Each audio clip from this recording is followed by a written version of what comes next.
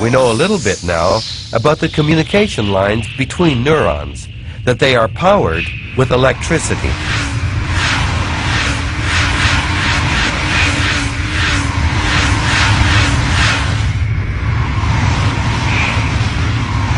We also know that the messages neurons exchange are chemical molecules trapped inside these holding tanks until an electrical signal frees them.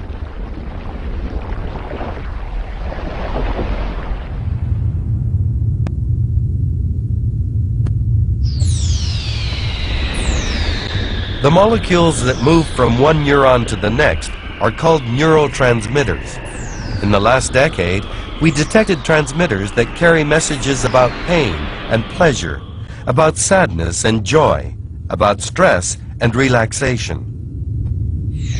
No one knows how many of these molecules of mood reside in the brain. There could be hundreds.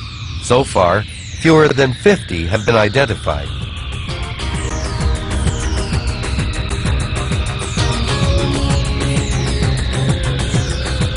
Serotonin is one of them.